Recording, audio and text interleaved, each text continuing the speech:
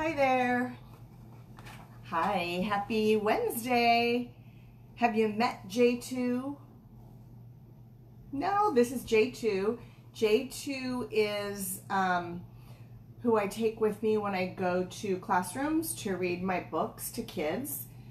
She's kind of a conversation starter.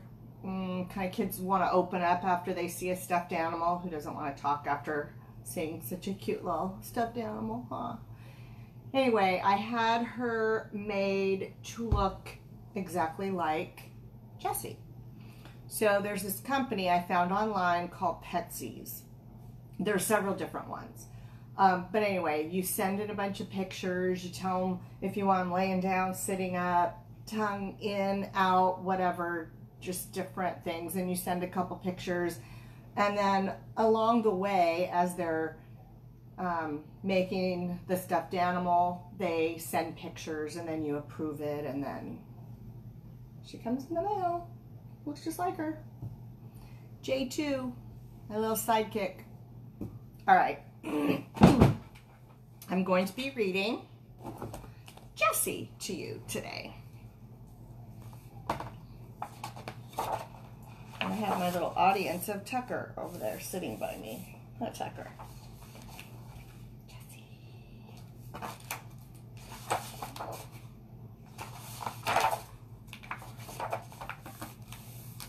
Hi, I'm Jessie. I'm a pit bull. I know. Pit bulls are mean. Ha! Yeah, right. Well, I'm here to say you can't believe everything you hear. Enough of that. More about me.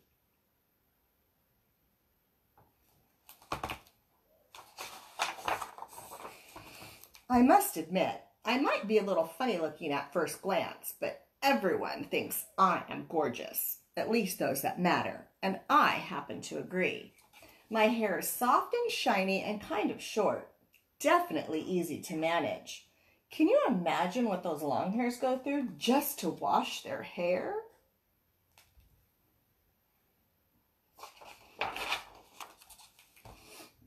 I'm also missing one of my front teeth. Puppy playtime, enough said. I'm mostly black with a thin white stripe between my eyes. It's a little crooked, just one of my beauty marks.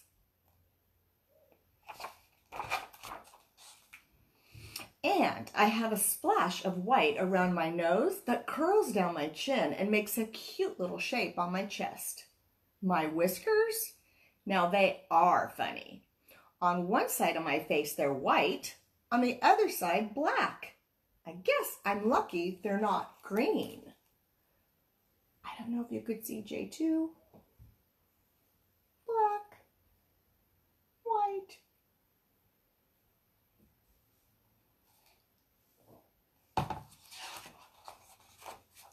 Now my best feature is my ears. They are what makes me unique. One always stands straight up, the other always flops down. Don't you think that is just the most precious thing?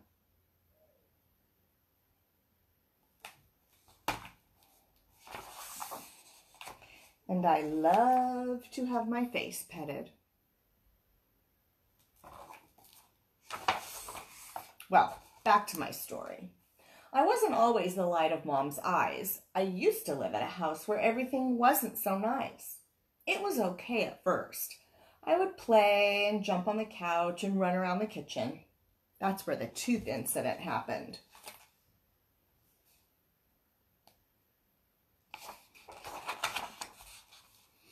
But as I began to grow, my people put a thick collar on me and tied me to a tree in the backyard, even in the rain.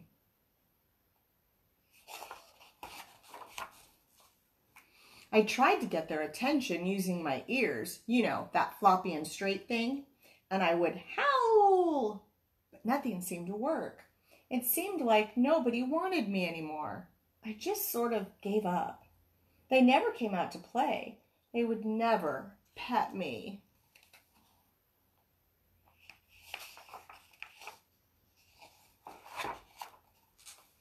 One night when it was raining, I pulled at my lead trying to get on the porch.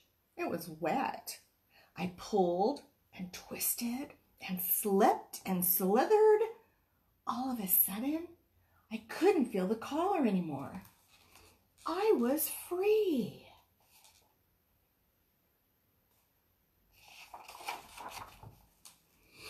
I scratched at the door, but no one answered. It was dark and cold. I looked around and ran along the fence.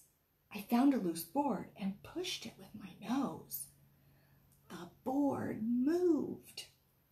I pushed a little more and the board fell off. Wow!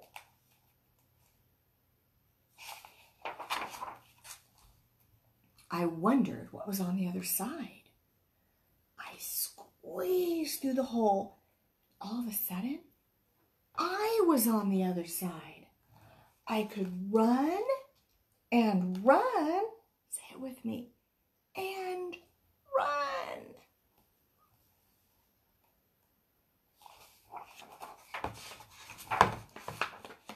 When I stopped running, I was in a strange place. It wasn't a backyard. In fact, it wasn't a yard at all. There were no fences, no collars, no people. It was huge with rows and rows of vines growing on big stumps with clusters hanging down. It's kind of scary.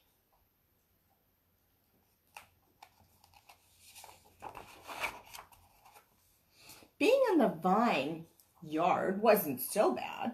Early in the morning, people would walk through the vines looking at the purple things. You know, those clusters. I tried eating them, but they were very sour. Anyway, I knew I had to hide, but I was getting really, really hungry. There was water in the ditches, but the only thing I could find to eat was what the peoples had dropped. Not much. It seemed like I was always hungry.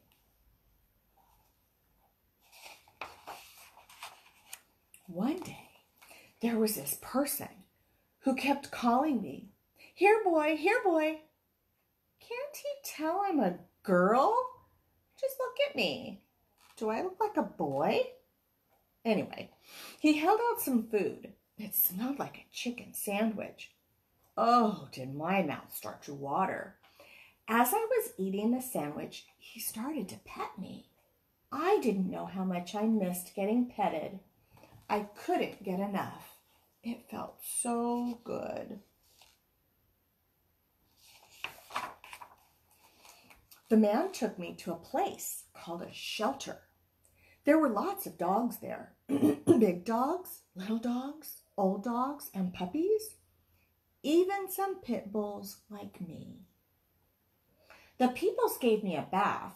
A girl needs her beauty treatment. And some water and treats. I like treats. They even petted my face.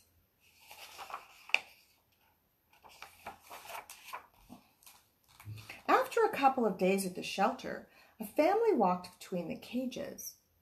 "I don't want a puppy," I heard the lady say. Then they looked at me. We stared at each other. Something clicked. I knew these were my peoples. I had to have them. I wagged my tail. I smiled. I jumped up and down.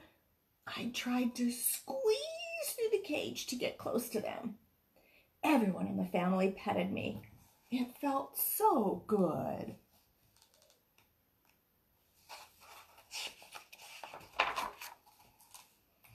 "She looks like a pit bull, Mom," the girl said, "but it says lab mix on the card." She knows I'm a pit bull, and she could tell I'm a girl. Beautiful and smart. "You know your dogs," the shelter person said. "She is a pit bull." "But she's so cute," the girl said.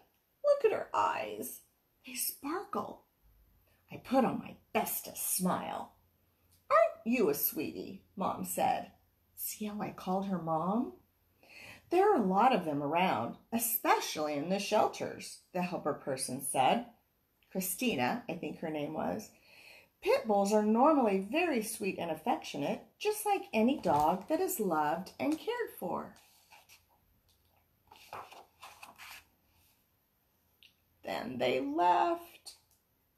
I thought I was going home, but they left. Now what was I going to do? I knew I would be stuck at the shelter forever.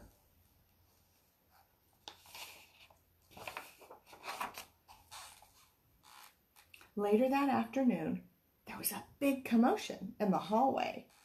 My family was back, and they had brought all of their other dogs to meet me, just to make sure.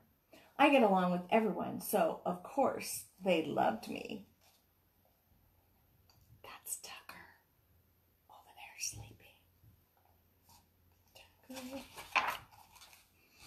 Home I went with Mom, Girl, and 3 other dogs. What a family. They are so lucky they found me. Really, I'm the lucky one.